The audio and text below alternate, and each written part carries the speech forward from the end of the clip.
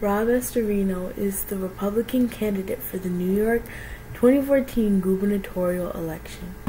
Astorino serves as the very responsible Westchester County executive, and he has a very good track record for lowering taxes and stabilizing his county debt.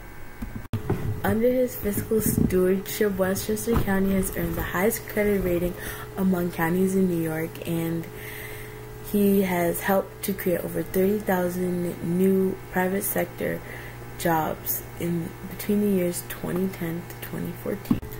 Astorino's financial track record proves that he knows how to help his county out of a deficit. It also proves that he knows what methods work, and that's all he plans on using.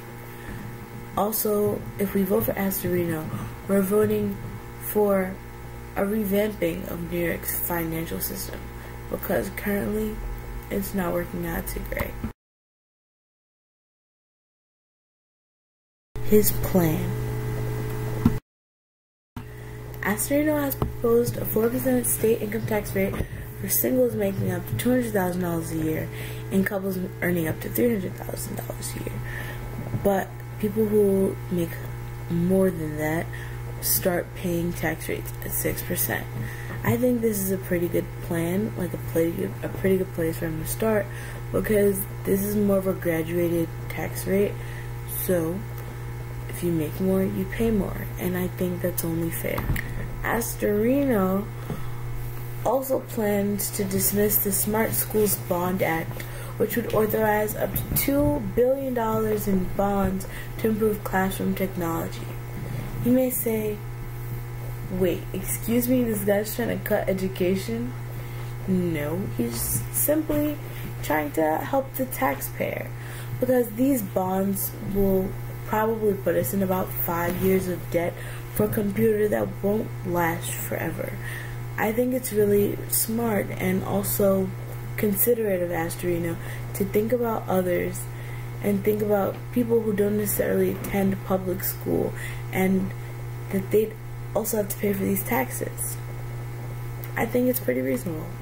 Speaking of being considerate, Rob Astorino is also trying to revamp New York's whole financial allocation of funds. Rob Astorino is going for the two biggest areas: Medicare for seniors and education. Medicare is very important because it allows seniors to get free and very affordable health care. And education is also very important because we strive to have our state to be just as competitive as everyone else, if not better. So these two areas are very important to us. When it comes to the seniors, we spend millions of dollars each year maintaining the Medicare system.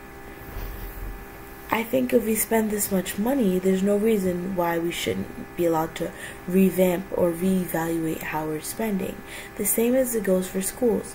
Some schools don't get enough funding, but at the end of the year, some schools have more than enough money left over. And if we reevaluate the distribution of the funds, you'll be able to see where can I cut some and where can I add some more in. And I think that's where Astorino is really just trying to look out. He's trying to see, how can I cut the taxpayers' dollars while helping New York to climb out of its current deficit. In conclusion, in closing, Rob Astorino is generally an honest guy who really just cares about the well-being of the state. He really wants to help the state come out of its deficit. He really wants to just help New Yorkers be a little more proud of where they're from.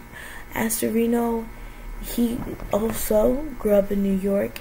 He's really excited about being able to run for governor, and I'm really excited to tell you guys about what he's about.